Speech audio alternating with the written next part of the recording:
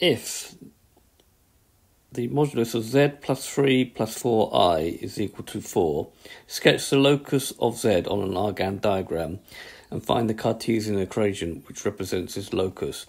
Sometimes it's easier, rather than trying to sketch it, to find the Cartesian equation first. So let's just have a look to see how to do that. So we've got the modulus of z plus 3 plus 4i is equal to 4. Z can be represented by x plus iy. This is sort of the general format of a complex number. So if we replace z with x plus iy, we still have plus 3 plus 4i is equal to 4. Next step is to group together the real and the imaginary parts. So the real bit is going to be x plus 3. The imaginary part will be y plus 4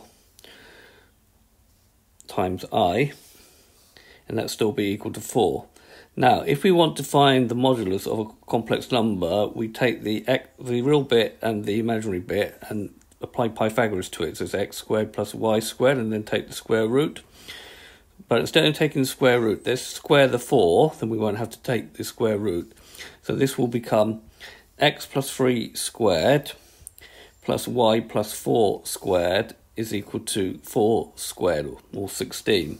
Now you will recognise this is the equation of a circle with centre minus 3, minus 4 and radius 4. So it's now very easy to represent that on an Argand diagram. So you've got real z, imaginary z. Point where centre will be z is minus 3, minus 4. So it's minus 3, minus 4, that would be that point there. So it's minus 3, minus 4i. And then it will be a circle with radius 4 units. And if we count the Cartesian equation that represents it is x plus 3 all squared plus y plus 4 all squared is equal to 4 squared.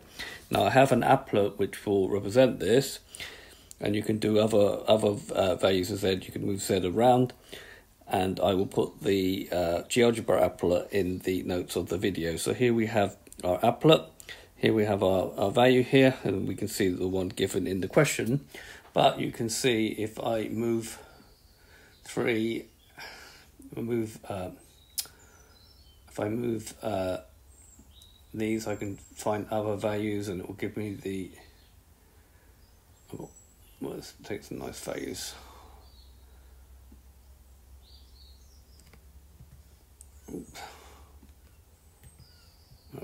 Let's just take 5. Okay, and then you can see here it gives you the complex thing that, and this is the loci that represents that. We can also change the radius on this applet as well. Okay, so the applet I will put in the notes of the video. So there's been a video to show you how to find the Cartesian equation for the given loci. I hope you understood, and I thank you very much for watching.